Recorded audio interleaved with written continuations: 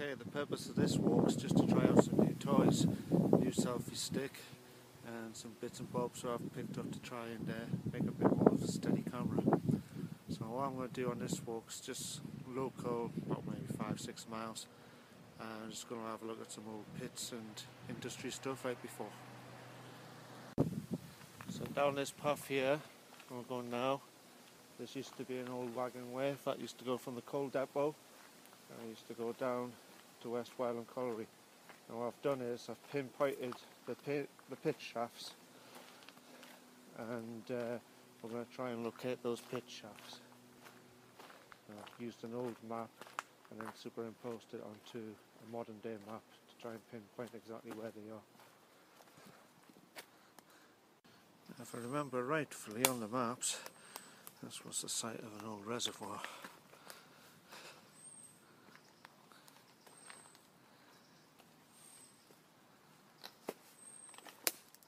Okay, I think the selfie stick's winning. This device is a little bit difficult to use.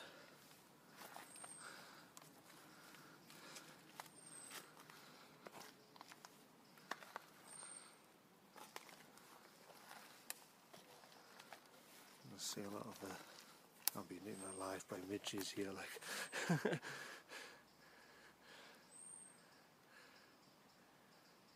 You can see some of the old brickwork. I think I'll switch to the selfie stick. It seems to be a lot easier to use than this device. This one just needs some practice, I think. Need to practice with it.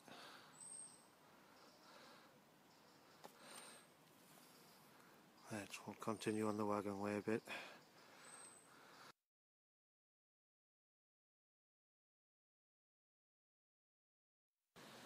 Now, when I was looking through the old maps, the first map I looked at had this as the site of an old pit, but then I couldn't find the map that said it was, so I don't think it is. Yeah, this device I'm using now is not very good at all.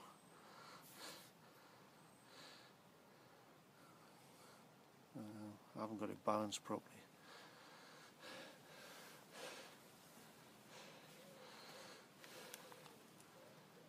The thing goes down there as well.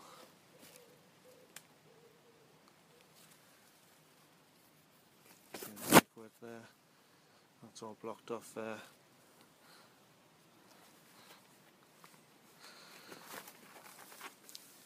And don't really have the backlight for this one. Wow, there's a cloud of midges. I'm not getting the light I need for that. It should be on automatic, but it's not worth picking up. Need a torch.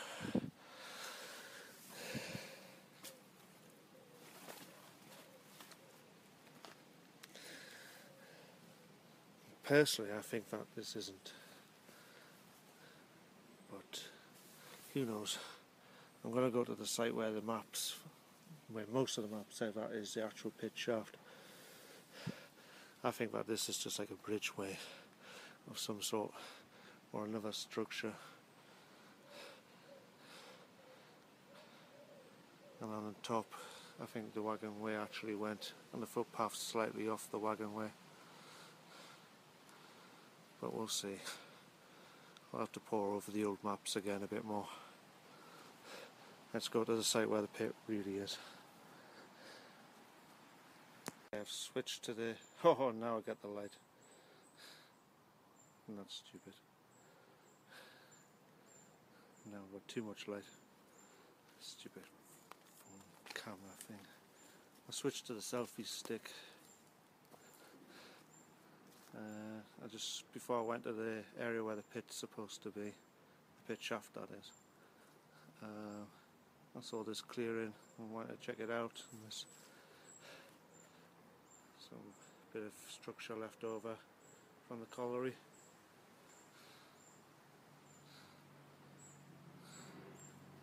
I'm not sure if you can see it now because of this stupid flash thing's come up now. When I wanted it, it wouldn't come on. Now I don't want it, it has. Let's see if I can switch it off.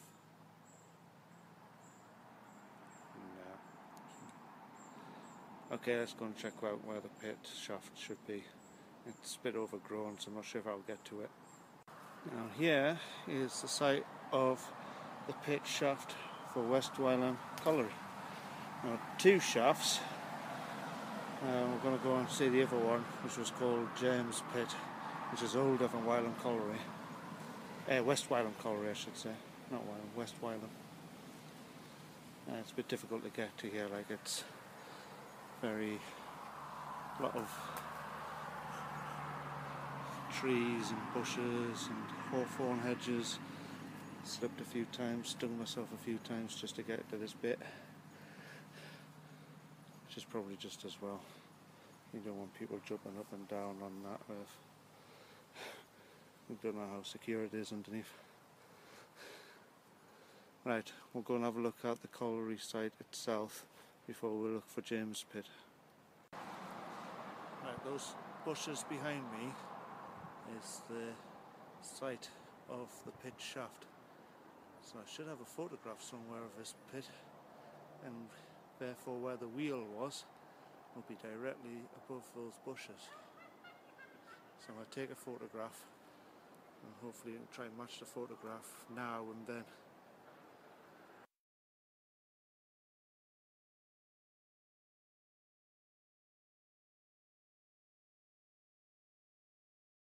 Fat tree there, some brickwork left over from the colliery.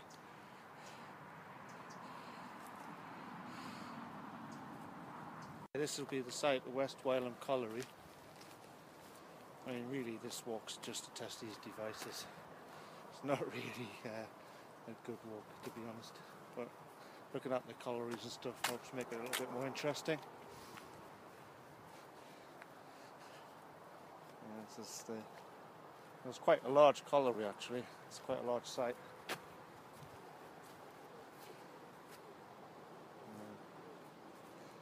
This mound as well was all part of the colliery site. We'll go over the top, give you an idea. The pit itself, the pit shaft, goes back up where we were before, and we'll go to James Pit soon. See if we can find that. I'm not sure if there was a third pit as well, to be honest. But if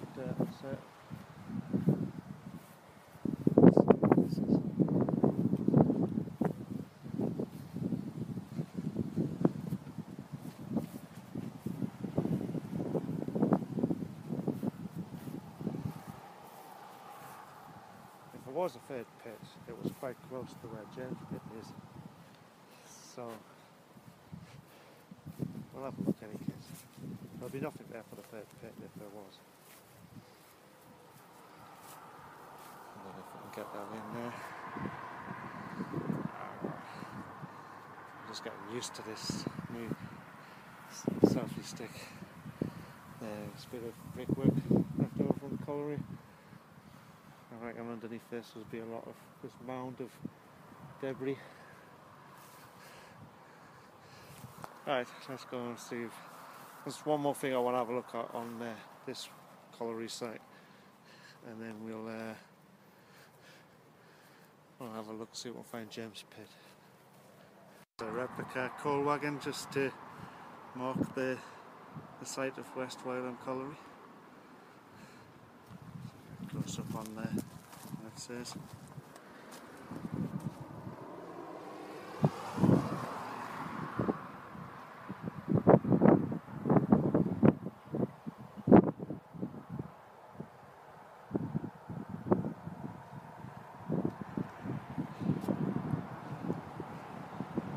To be honest,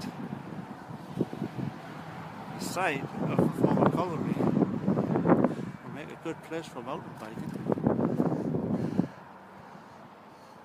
At the moment it's just doing nothing, it's just derelict land. Really, it's a brownfield site. I'm going to show you a field, which is another technically brownfield site, but I doubt you'll be allowed to build any houses there. Just cross this road. You Used to be railway tracks coming along here, this little bit of behind the signpost. Leading to the main Newcastle Carlisle Railway.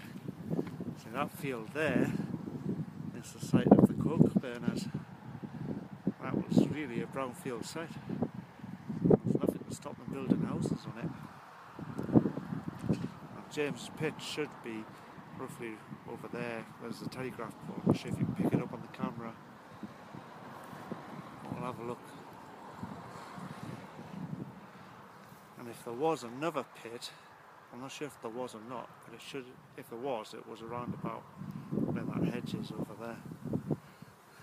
We'll go around the back of that hedge and have a look around, see if we can find James's pit really, and see if there's any evidence that there was another pit or not.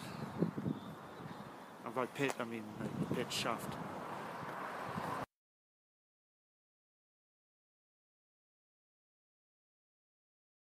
Behind me is roughly the area where James Pit was. There's nothing remaining now.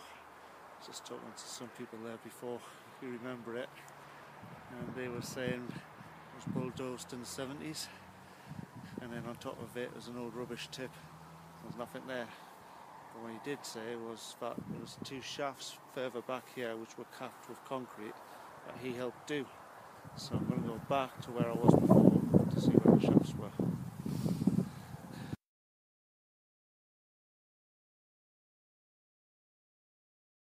A little difficult finding this place, he said. There's this bit here behind me. I don't think that's it.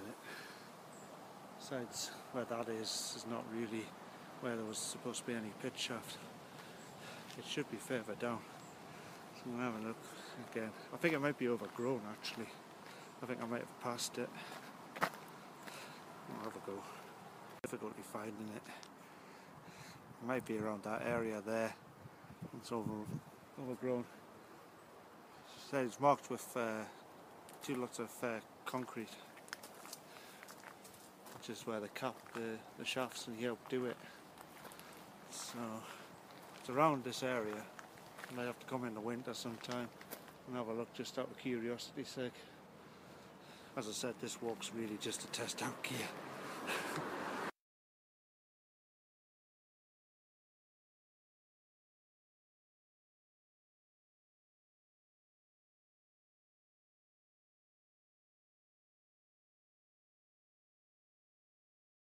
I've just had a bit more chat there.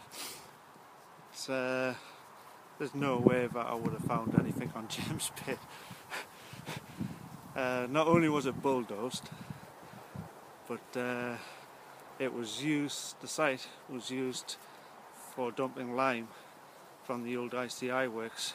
So there used to be 2 smaller hills here which they took away, and they left the other big chalk hills. And then the site was used as a rubbish tip. So if there was any brickwork or stonework left, it must be really well buried. And there's no way I'm going to find anything remaining of James Pit. But it's around this area in any case. So next one to go and have a look at is the old Hag Bank pits. Now what I'm really interested there is behind the old Hag farm. There used to be 2 streets of houses. This is another brownfield site, you see. Instead of building on all the greenfield sites, why not just rebuild the houses that used to be there? You know? Makes a lot more sense.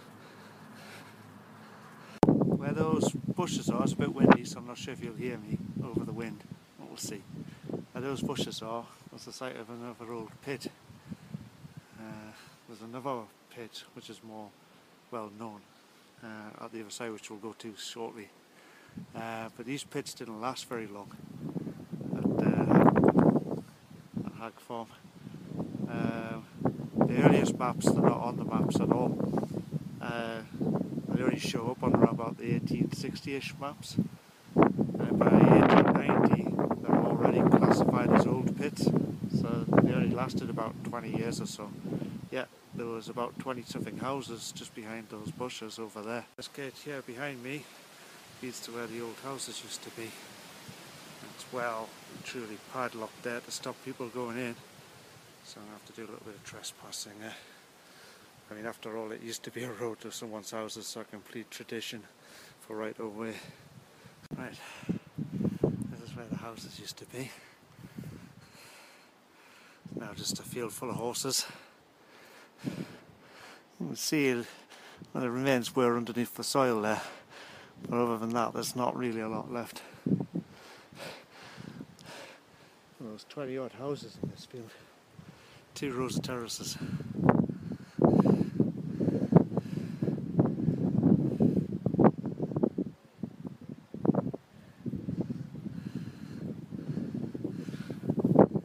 they were servicing the pit, which I'm going to go to now.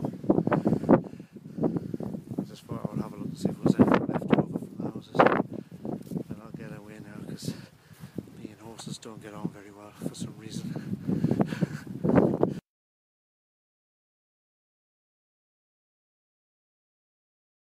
Okay, the bank behind me there, that's the Hag Bank. Try to get it there. There's supposed to be a chimney on the top of there. I can't see it. That was servicing the pit. I walked right past the pit. The pit's just down below. I mean, using the Hag Bank I could work out where the pit should be on the map. If you can see that, it's covered in ivy there. That's the remains of Hag Bank pit. Just down there. There's a path a bit closer, so I'm going to walk around to get onto that path and have a look. Yeah, there's a bit closer. That's all that remains of Hag Bank pit.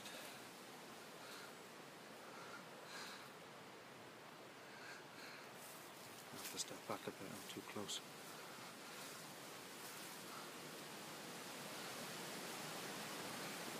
Covered in ivy, surrounded by hawthorn bushes and wild roses and nettles.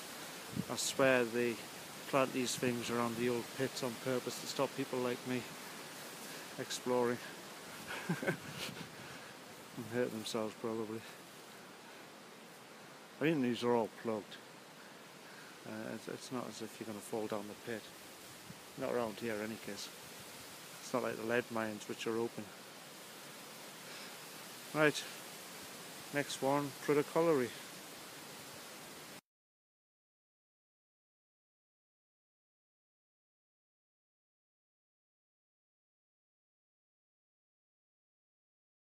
I'm at the site of where Prudhoe Colliery was. Behind me is the railway, so it's like access, and in front of me, which I'll show you in a second, is the remains of the colliery.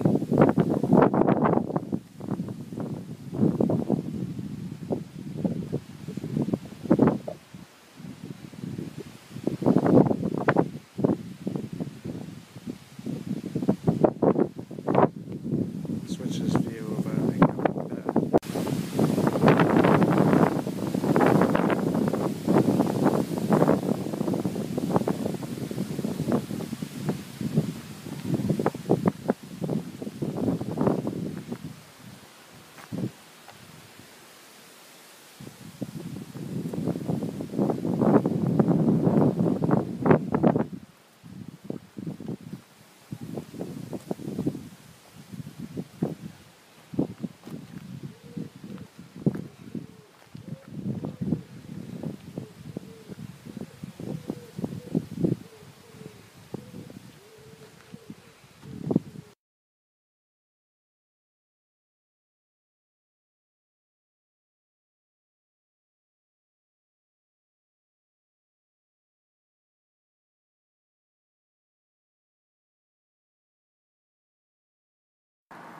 This was the site of Eltringham pit.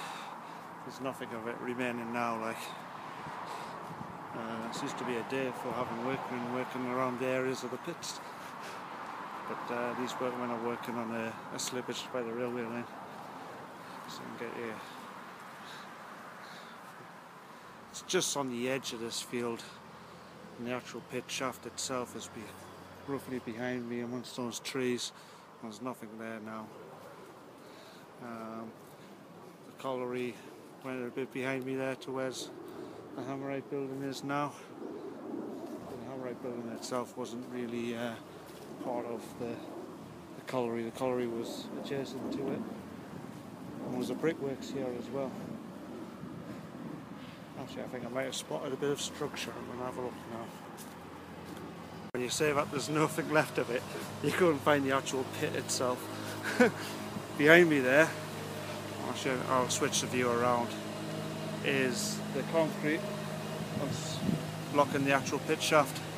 So I'll turn it around so you can see it properly. There you go. That there is what is left of Eltringham pit. And there's one more pit I'm going to do today. That's Edgewell pit. I don't think there's much left of that, but we'll have a look. It's a bit noisy here now with the workmen. But this is actually the first actual pit I've actually been able to pinpoint precisely. I used the maps for ages, looking at them, trying to pinpoint where the pits were, but there was like nothing left where they were. And this one's really the first one where you can actually see the remains of the pit shaft.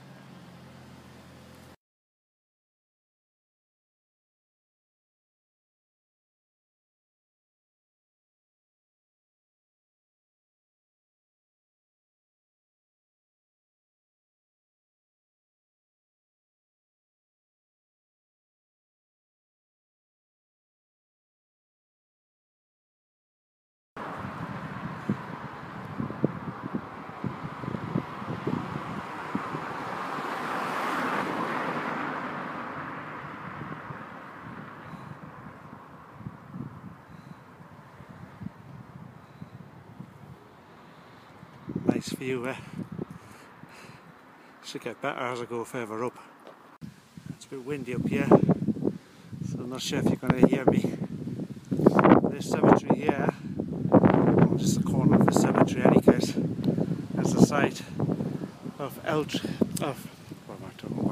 Edgewell pit. The pit shaft was on this side of the road. And across that side of the road there's another cemetery behind that house, and that's where the colliery was itself. There's another short-lived colliery, last long. It became a hospital first, and then after being a hospital it became a brickworks after a bit. So I wonder if these brickworks were actually making bricks, or whether they were just selling the bricks from the old collieries. Because it seems like every single colliery here ended up being a brickworks before it ended up vanishing. So Eltringham colliery became a brickworks, West Wyland colliery became a brickworks, Edgewell colliery became a brickworks. Same pattern. In any case, it's a stunning view here, so I'll quick do the view and then it's time to head home.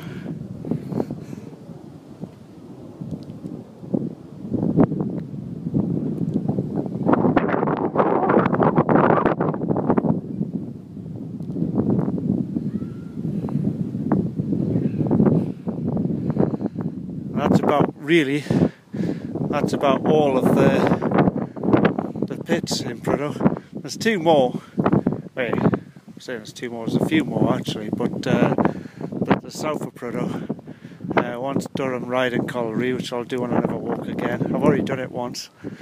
And there's Headley Park Colliery, and then there's lots of little pits up by the Gliding Club, which don't really have a name, but are on Duke's Hag.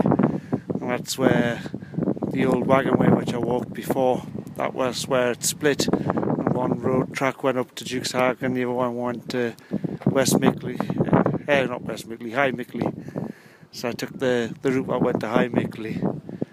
Next time I'll take the route that goes to Duke's Hag and we'll get all them other little pits done. I'll do Wylam another day. I know Wylam a lot better than I know Prudhoe. And I know Croker quite well as well. Okay, so I'll leave you with the graveyard.